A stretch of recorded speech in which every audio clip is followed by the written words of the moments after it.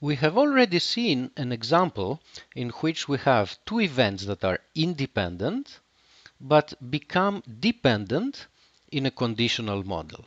So that dependence and unconditional independence is not the same. We will now see another example in which a similar situation is obtained. The example is as follows. We have two possible coins, coin A and coin B.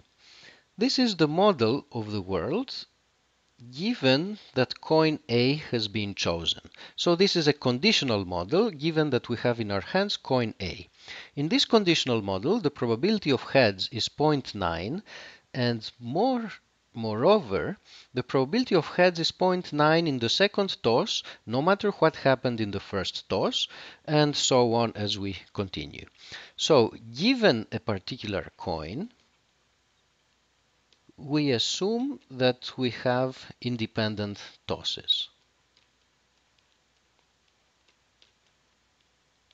This is another way of saying that we are assuming conditional independence. Within this conditional model, coin flips are independent.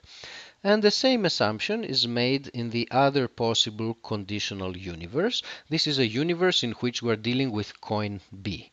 Once more, we have conditionally independent tosses, and this time the probability of heads at each toss is 0.1. Suppose now that we choose one of the two coins.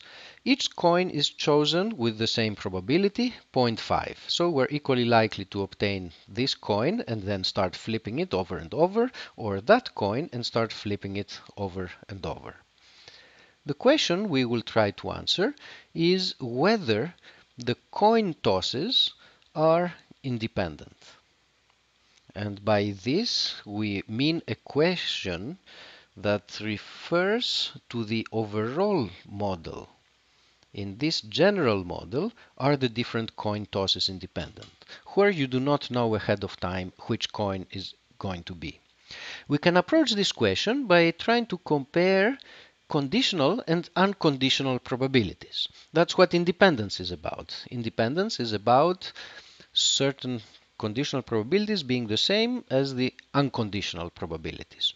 So this comparison here is essentially the question of whether the 11th coin toss is dependent or independent from what happened in the first 10 coin tosses.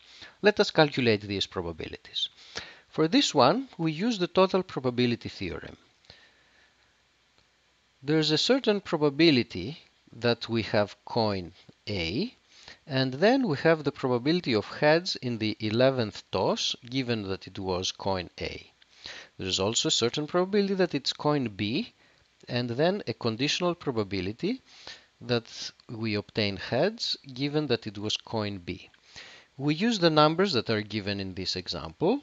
We have 0.5 probability of obtaining a particular coin, 0.9 probability of heads for coin A, 0.5 probability that it's coin B, and 0.1 probability of heads if it is indeed coin B.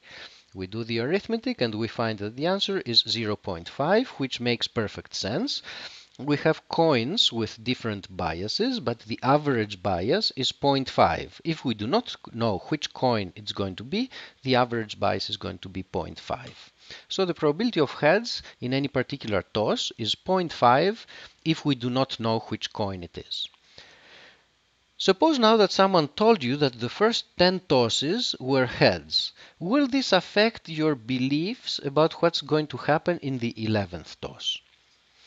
We can calculate this quantity using the definition of conditional probabilities or the Bayes rule, but let us instead think intuitively. If it is coin B, the event of 10 heads in a row is extremely unlikely. So if I see 10 heads in a row, then I should conclude that there is almost certainty that I'm dealing with coin A.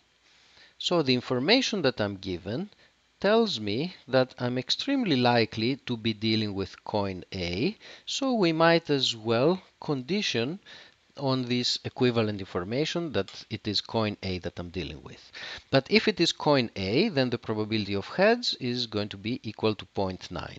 So the conditional probability is quite different from the unconditional probability, and therefore information on the first 10 tosses affects my beliefs about what's going to happen in the 11th toss, and therefore we do not have independence between the different tosses.